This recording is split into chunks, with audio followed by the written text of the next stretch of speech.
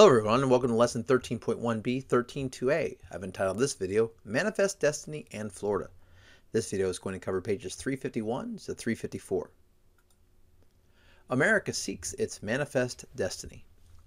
Since colonial times, many Americans had believed their nation's mission should be to serve as a model of freedom and democracy. In the 1800s, that vision changed. Many believed that the nation's mission was to spread freedom by settling the entire continent. In 1819, John Quincy Adams expressed what many Americans were thinking when he said expansion to the Pacific was as certain as the Mississippi River flowing to the sea.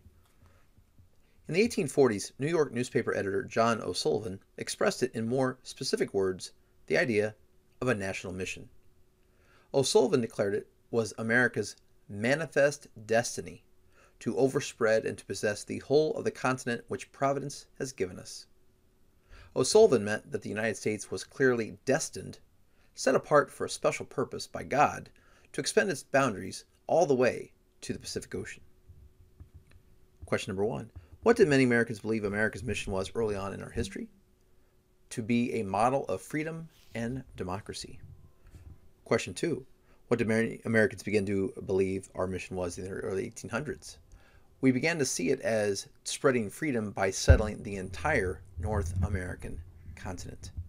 And question 3, what was manifest destiny? That was the belief expressed by John L. O'Sullivan, and many Americans believe this.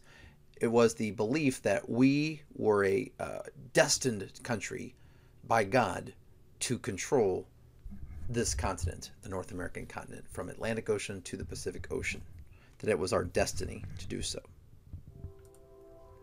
54-40 or fight.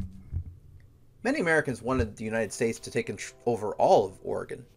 In the 1844 presidential election, James K. Polk, the Democratic nominee, supported this desire. Democrats used the slogan 54-40 or fight, referring to the line of latitude they believed should be the nation's northern border in Oregon. Polk's Whig opponent, good old Henry Clay, did not take a strong position on the Oregon issue. Polk won the election because Whig support was not united behind Clay, and you know it's Henry Clay, and he just can't seem to win those presidential elections. Question number 4. What position did the 1844 Democratic candidate for President James K. Polk take towards Oregon?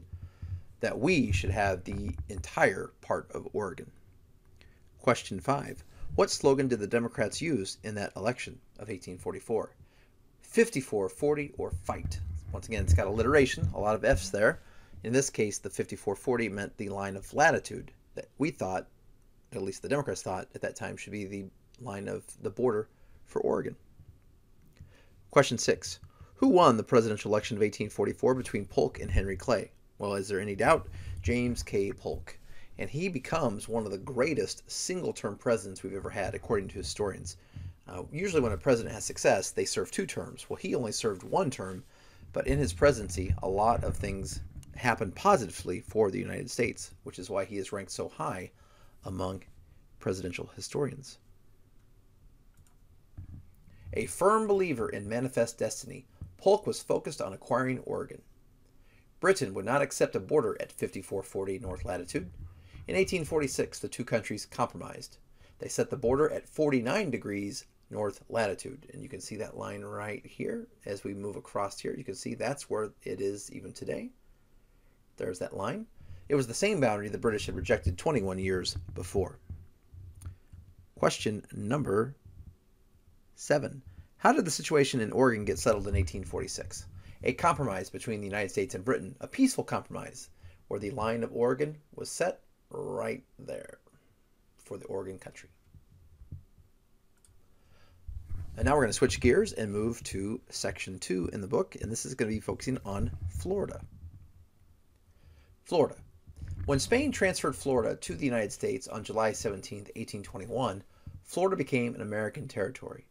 Under the terms of the Northwest Ordinance of 1787, Florida had an appointed territorial governor, a territorial legislature, and a non-voting delegate to the United States Congress. Tallahassee became the territorial capital in 1824. The capital was located about midway between St. Augustine and Pensacola, Florida's major cities at that time. Not counting Native Americans, Fewer than 8,000 people lived in the territory, including enslaved people. Later, as news of the area's fertile land spread, thousands of new settlers streamed into Florida. Many planters from Virginia, Georgia, and the Carolinas had worn out their soil with years of heavy use. They left their old plantations for new land in Florida. Here the planters established cotton and tobacco plantations, especially in northern Florida and the narrow strip in the northwest called the Panhandle, which you can see in red here. This is called the Panhandle of Florida.